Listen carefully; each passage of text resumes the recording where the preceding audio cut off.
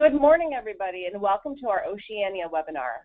I would like to introduce our presenters today, Ellen McIlvaine, our Expedition Advisor, and John Nicholson, our Director of Operations. They'll be taking you through several programs that we have coming up in Oceania. But just before we begin, just a couple housekeeping notes. Everybody on the call is muted. But if you have any questions throughout our webinar, please feel free to write them in, and we'll address them at the end of the webinar. So without further ado, Ellen and John. Good morning. Great, thank you, Adrienne.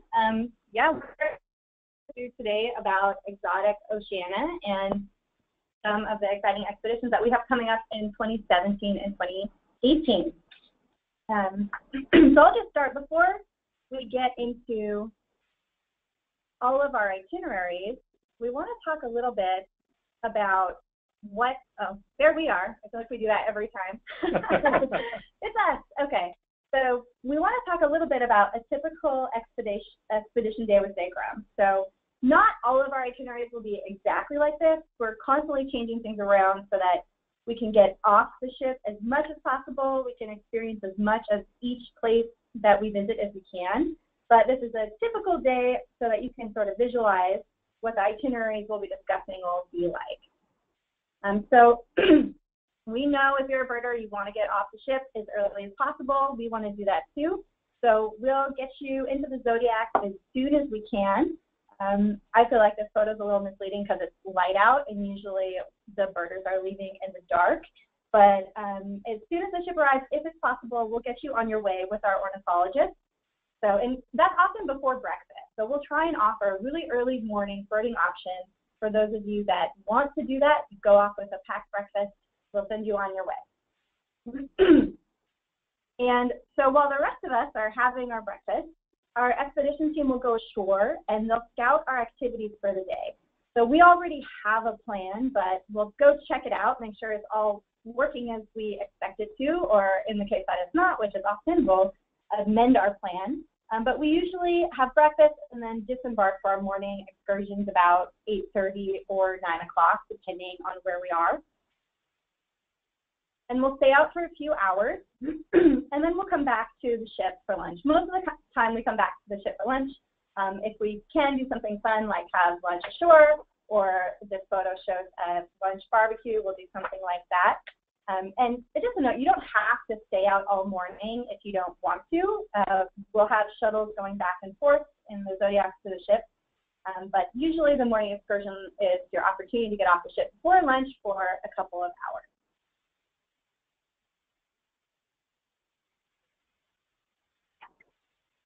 Then we'll say in the afternoon after lunch, maybe we'll give you a little bit of time to rest and change your clothes, and then we go right back out.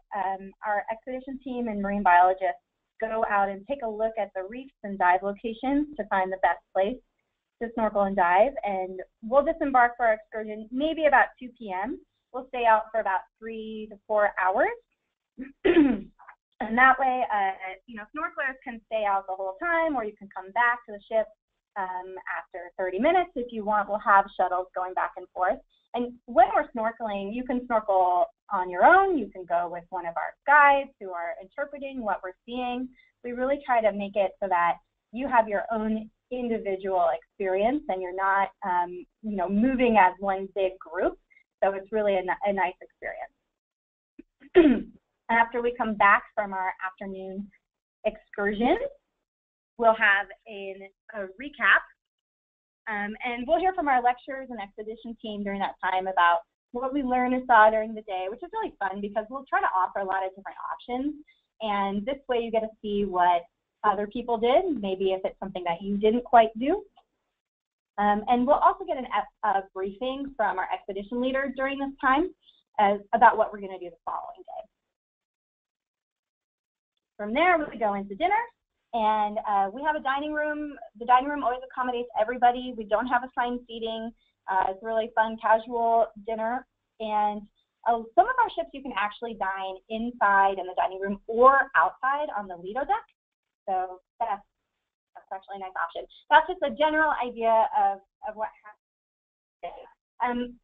Sometimes we'll go more, sometimes we'll go ashore in the afternoon or swap it. or sometimes we'll, depending on where we are. And next to Australia's Kimberley, we aren't snorkeling at all, but we wanted to give you an idea of what a typical day with Zegrahm looks and feels like. So the Kimberley, I know a lot of people from Zegrahm have been on this Kimberley. We've operated it. We were the first tour operator to ever go there in 1996. It is one of our yearly programs.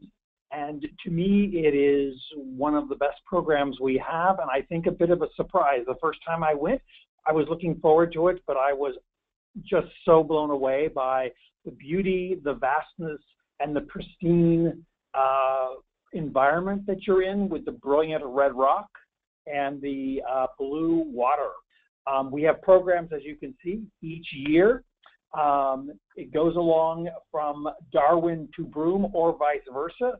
We now try to schedule it near the full moon or the new moon, so we're near Montgomery Reef at that time, as higher tides are better to see Montgomery Reef, which actually appears to come out of the water as the tide drops. Lots of wildlife, obviously saltwater crocs, which is why there is no snorkeling on this program. Bird life, a good number of marsupials, as well as other wildlife in the water that you can see. We also, this is Mitchell Falls. We take a helicopter, which is included up to Mitchell Falls. There actually is some fresh water here that you can swim in. It's a great way to see the vastness of the Kimberley. And as I compare this sometimes, I like to say it's a warm Antarctica. It has that same feeling of remoteness, vastness, nobody else out there. When I was there, we saw one other small boat the entire 10 days I was on the program. There is also a couple of days of chance for cultural experience. We visit the Tiwi Islands. We also go to Raft Point. We have some of the local indigenous people interpret some of the paintings that we have there. Yeah, a little bit about Raft Point, which I think is just really special. So there's a man named Donnie Wulagucha, and he's the custodian for the paintings at Raft Point. He's the elder of the Wurrur tribe, and so he's touching up this art and traditions of the land that his father passed on to him. So we meet with him and the young people that he's passing these traditions on to. It's really a really special experience. Donnie's known worldwide for his artwork. He designed a huge vagina figure that was on display during the Sydney 2000 Olympics opening ceremony. So this is like a really special cultural component to this trip. And this is something that's only in the Kimberley. So you can see these figures, the vagina, these are paintings of the Supreme Creator. I won't explain it because I'm sure I'll do it totally wrong. But it's fascinating. This is the oldest continuous sacred painting movement on the planet, and it's only found in the Kimberley. And we get to go and learn from it. We obviously have an anthropologist with us who explains it. I mean, I went on the trip, I learned that, you'll learn even more. It's absolutely a fantastic experience. So this is the horizontal waterfalls, again, making use of tides. With the tide rising or falling, it actually moves fast enough that it is like a waterfall. We get people in Zodiacs and give you rides. And if you don't want to, you don't have to, but it's a great, fun experience. And one thing I wanted to mention about this program, we have a very popular pre-extension that goes to Arnhem Land and goes to Kununurra and the Bungle Bungles, which are the rock formations that look like honeycombs. Normally that program sells out every year, but Arnhem Land gives you a further cultural experience. And then Kununurra is geology and also wildlife. So the Kimberley is a destination. We have both departures 2 years in the next 2 years, and it is a great way to see a part of Australia that most people have not seen. Great. We have a few comments that the audio is not great, so we're trying to adjust it. Stick with us, and we'll try and fix that for you. But we'll move on to our Faces of Polynesia. So Faces of Polynesia is a Fiji to Tahiti trip that visits a lot of the small islands of Tonga, Wallis and Futuna, the Cook Islands, and inns in Tahiti. These places would be very difficult to get to without a ship. And this trip very much has the rhythm that Ellen was describing of getting off in the morning, offering birding, potentially nature walks, certainly having snorkeling. This trip offers diving in many of the stops. And so it is a very traditional expeditionary experience that Zegrahm has. As we move across, we start with Fiji. We continue through Wallis and Futuna, which is still a French territory, before going to Tonga, the English background of the Cook Islands, and Tahiti. And there's a tremendous amount of bird life here. There's a lot of rare and endemic birds. There's the orange dove, the Tongan whistler, which is the second from the left, the blue lorikeet, chattering kingfisher. So a great wide variety of birds for those of you who are interested in the birds of this area. The snorkeling, diving is about every single day. There's a lot of coral reefs and a good, healthy population of tropical fish. And we offer places for up to 16 divers, which is 2 zodiacs. So we have 2 dive masters who will take you out and show you the underwater. And for the rest of you, we have marine biologists and others who can take you on the snorkeling excursions that we have. We have lots of photography. We have, obviously, this trip ends in the iconic Bora Bora. It has Akutaki, which is one of the largest lagoons in the world. You get this beautiful hues of turquoise and blue throughout the itinerary, as well as a variety of different cultures across the Pacific. And this trip, if you want to continue on your way, you can just keep right on going from Tahiti and continue to Easter Island, which Ellen is going to talk about. Yeah, oh my gosh, I love this itinerary. And that's actually a good point, John. A lot of people will do both back to back. If that is something that you have the time for, I can't recommend it highly enough. Absolutely fantastic. And we will offer you a 5% savings if you decide to combine the trip. But let's talk about the second leg, Tahiti to Easter Island. So here's our itinerary. Start in Papeete, we go through the Tuamotus, the Marquesas, Pitcairn Islands, oh my gosh, and we end in Easter Island. Absolutely fantastic. So this is another itinerary where we're going from island to island, and just most of this is populated, and we're meeting these groups of beautiful people who are happily welcoming us. And it's interesting to observe the differences in the cultures from one little island to the other, and we will bring a team of experts who will help show you how to look for those things and how to see them. And of course, you can talk with the local people. So most days, as we described in the beginning, you'll have a shore visit, opportunity to meet people, go ashore, maybe do a hike, and then also, of course, snorkel and dive on the beautiful reef. So this is a photo of the Marquesas. Just a note about the geology. It's absolutely stunning. Volcanoes, lush forested canyons. We have our zodiac, so we're exploring these small bays and coves. It's just absolutely stunning. And we have to, of course, mention Pitcairn Island. For me, when I did this itinerary, I have to say this was the highlight. I find the story of the mutiny on the Bounty absolutely fascinating. And so we do go ashore on Pitcairn Island. That's one of the questions that we get the most when people are asking us about this itinerary. Yes, we plan to go ashore. They're expecting us to come ashore. You can never totally guarantee because the waves in that part of the world are so extreme, but we've made it the past several years. Yeah, I think in my 20 years at Zegrahm, we've only had one time we didn't make it. Yeah, so there you go. Good odds, great odds. It's absolutely fascinating. And the people who live on Pitcairn Island, we've now been going there for years, and they know us. They're our friends. And so if you're looking at these photos, the woman in the bottom left in the blue sweater, her name's Irma. She's the oldest woman on the island. She makes these baskets. You can buy them, so it's $20.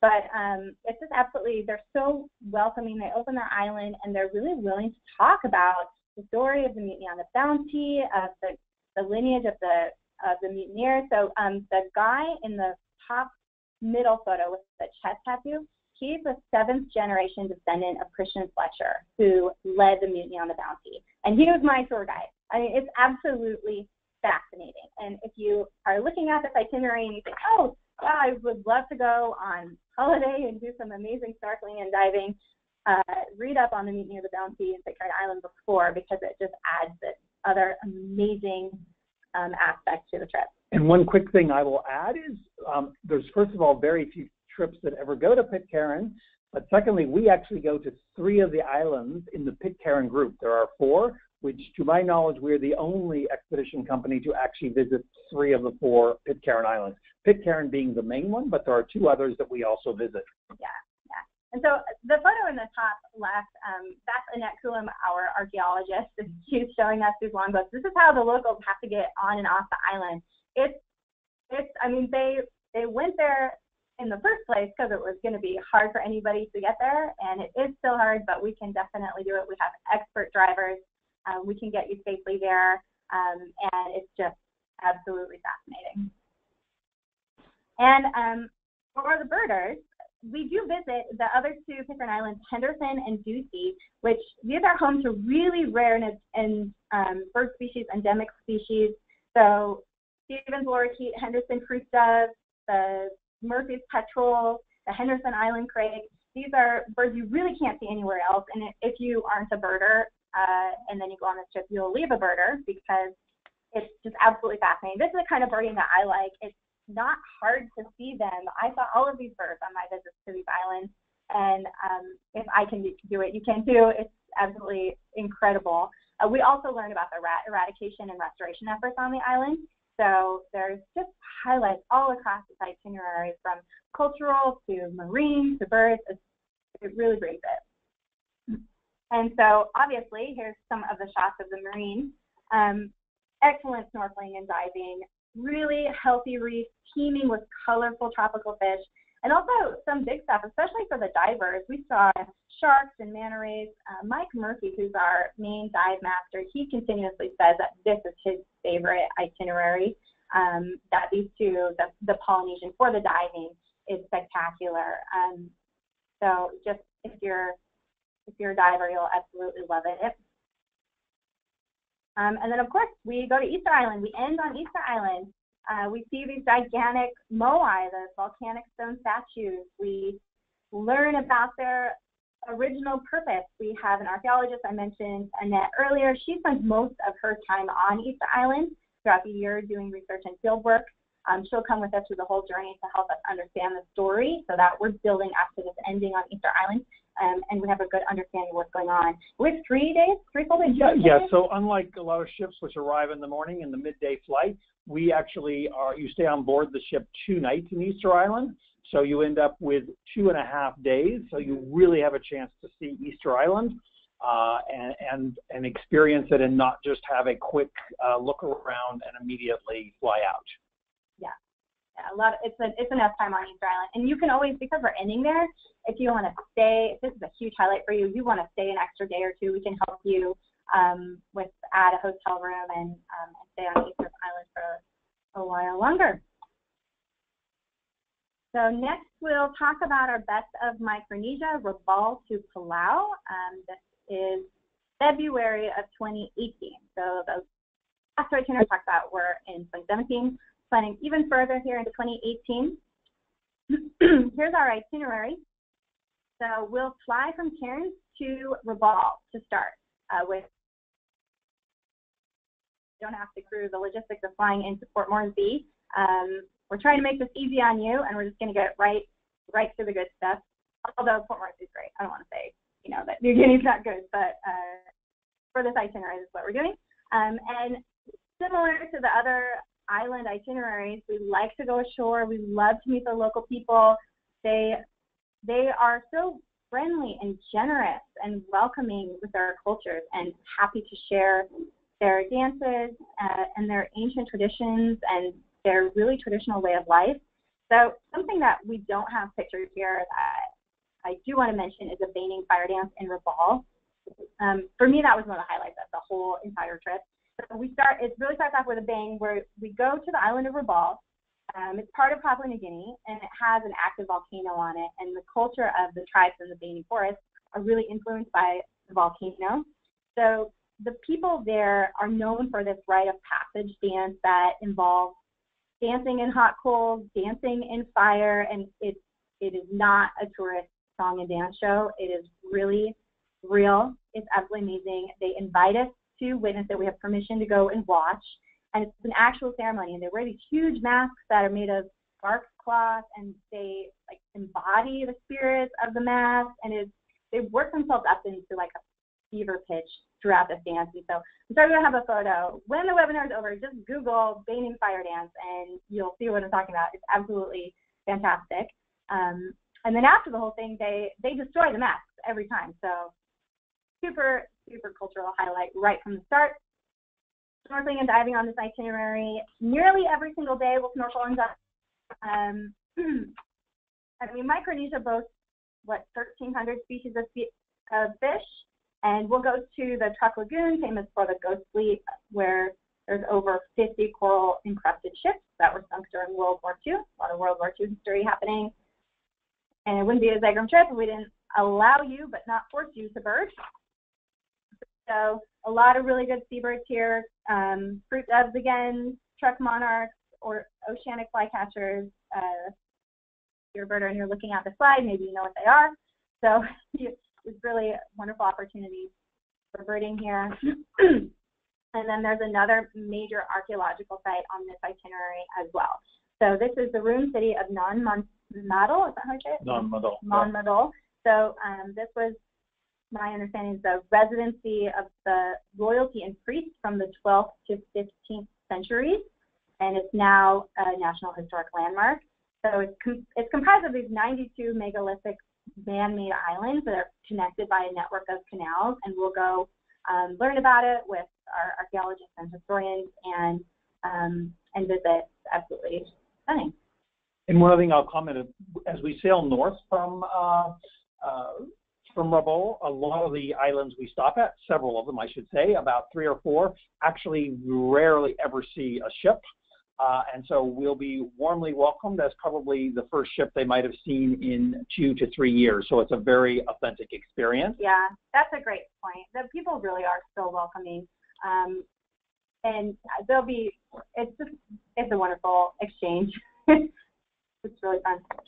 All right. So the next one, this is a brand new program for Zegrahm in July of 2018. It's a program.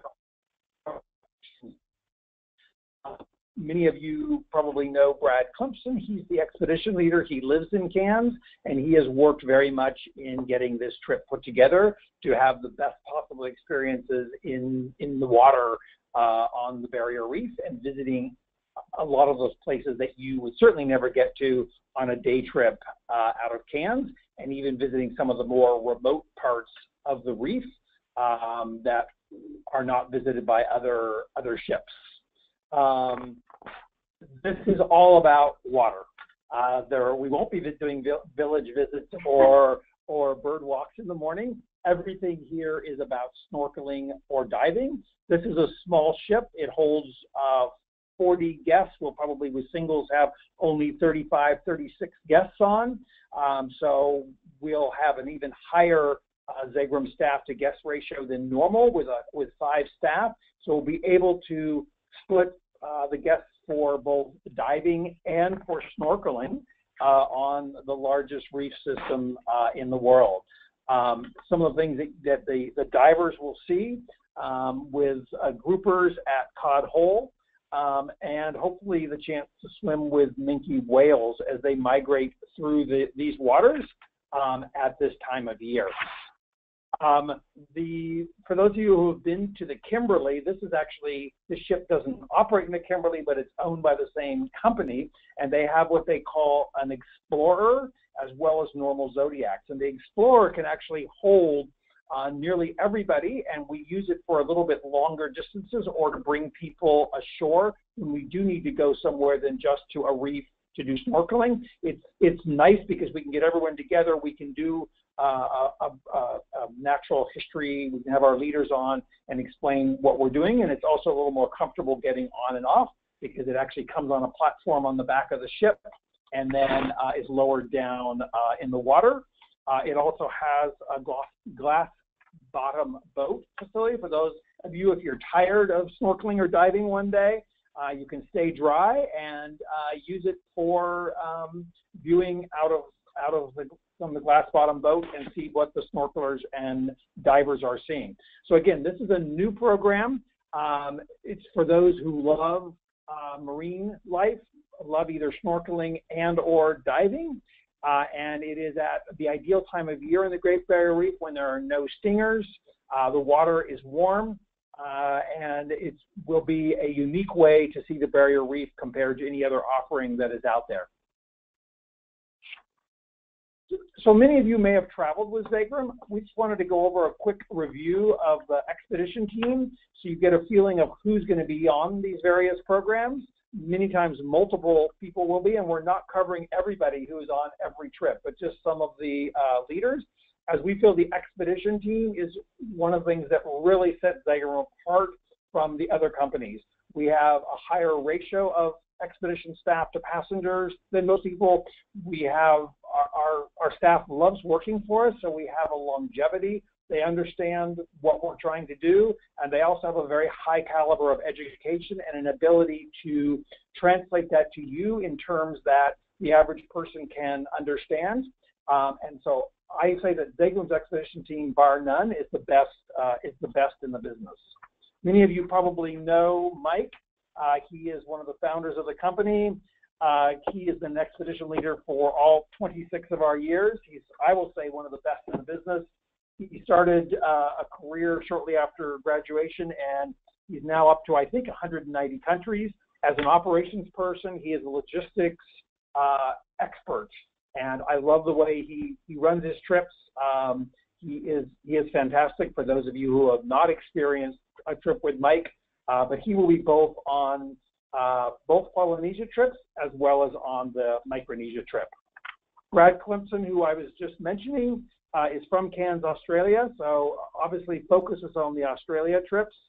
He'll be on Kimberley and the Great Barrier Reef. He was born in Sydney. He's lived the last 20 years up in Cairns on the edge of the Great Barrier Reef, and he is a marine biology and also has a degree in zoology.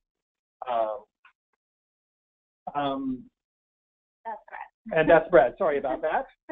And then Jack Grove, who is also a co-founder of Zegrahm. He is a marine biologist, research associate in the section of fishes at the LA County Museum. He's the leading authority on fishes in marine environments of the Eastern Tropical Pacific. And he's going to be on both Polynesia trips and the Micronesia trips. Mike Moore, or Mimo, as he might be known to many of you, is going to be on the Polynesia trips, the Micronesia trips. He works for us both as assistant EL and expedition leader, depending on the trip. He has his BS in biology, MS in ecology, and he has spent 10 years conducting research around the Pacific Rim. He's lived in the highlands of New Guinea and logged hundreds of hours working underneath the water, and is generally a great overall expedition staff person. Shirley Campbell, who is from Australia. She's actually an American who lives in Australia, and she'll be on the Kimberley program and the Micronesia program. She's a social anthropologist and research fellow at the Australian National University in Canberra, and she has a special interest in the indigenous peoples of Australia, Melanesia, and the Pacific. And she lived with almost 2 years with the indigenous people in the Trobriand Islands, which are in New Guinea. It's a tiny coral atoll, and she's written a book recounting those experiences. So she has specialized in the anthropology of art, convinced that by understanding the way people represent their ideas through art is a good insight into their culture. Rich Pagan, who will be on the Polynesia and the Micronesia trips. He has had a career in conservation biology that's ranged from teaching science and environmental awareness to teenagers from LA. to traveling the coast and river deltas of the Alaska's North Slope by Zodiac to reach remote wetlands, where he monitored loon nests. He's participated in field biology projects, and he's taught marine science and island ecology on Catalina Island in California for several years. A great general naturalist who, for those of you who have traveled with Zegrahm, probably have met. And Brent Stevenson is on all the trips except the Great Barrier Reef. He lives in New Zealand, and in 2005 he completed his PhD studying the breeding biology of gannets in New Zealand, and he also rediscovered the extinct New Zealand storm petrel, a bird known previously from only 3 museum specimens collected. So again, a great general naturalist who has some real expertise. And he also recently completed the Birds of New Zealand, a photographic guide in his spare time while home in New Zealand. When he's not out working for us, he conducts ecological research, conservation work, and co-owns a tour operator. In fact, we use him on some of the programs as our destination management company. So that's just a small overview of the mini staff. We usually have on the 100-passenger ships 10 staff, but just to give you a bit of a taste of the caliber and quality of the staff. And you also often get someone from the office like Ellen out there. Yeah, I want to go.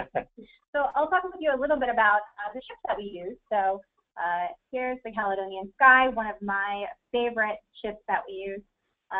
All ocean view suites ranging from 220 to 245 square feet. Actually, I think some of the category 6 suites are even bigger than that. It has, as we mentioned, indoor, outdoor dining, and most importantly for us, a fleet of Zodiacs that can take everybody at the same time where we want to go. Really beautiful ship. The 65 guests will discover use this in the Kimberley.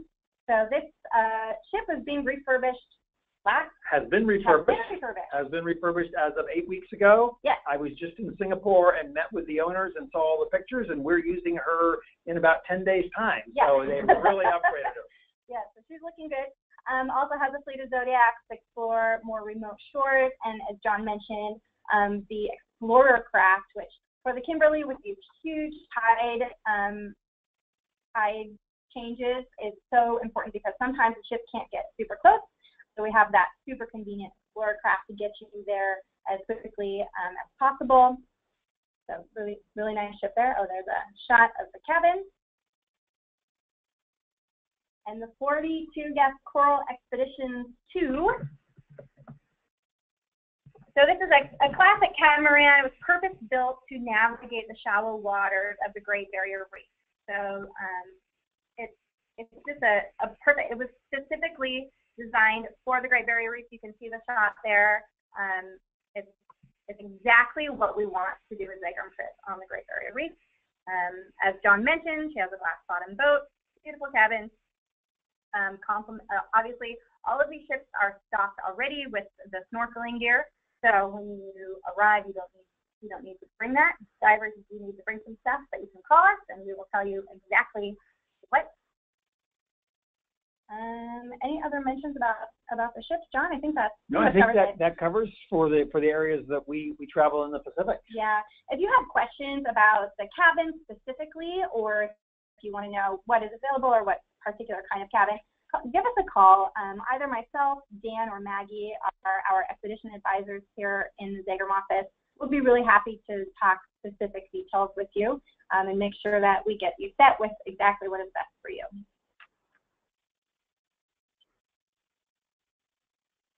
So at this time, if anybody has any questions, feel free to put them in the question pane and we'll answer those for you.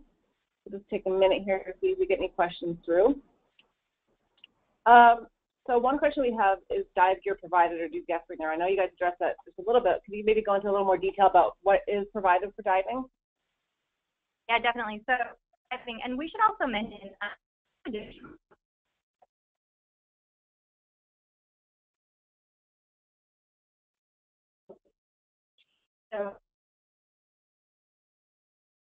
and regulator, and we'll go through those Mask and fins, I mean, yeah. Yeah, I mean, you should have your own dive set up, but the tanks and the weight belts are provided on board. And then we had another question about how our pricing compares to other expedition companies. So maybe if you guys want to talk about that and all-inclusiveness, that would be great. Yeah, definitely. So if you're comparing, I would say we're pretty much on a per diem basis, we're very, very competitive. And apples to apples is we're very inclusive. Include right from the start transfers in the beginning. We include all gratuities to everybody on the ship or in a hotel. We include beer and wine with lunch and dinner. So really only if you want to have something other than beer and wine is really only your other additional costs. All excursions are included. Some of our competitors now include some but not others. So you really have to look at the inclusiveness.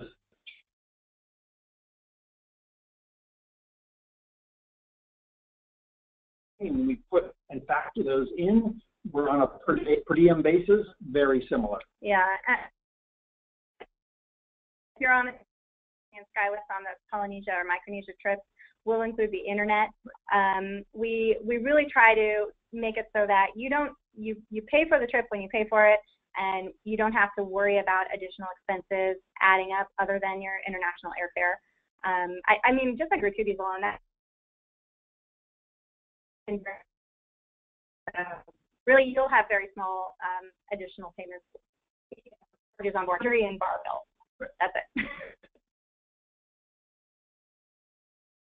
Well, if there's not any other questions at the time, I just wanted to thank everybody for joining us today, and wanted to let you know that this webinar will be online within the next 24 hours, so you can listen again from home.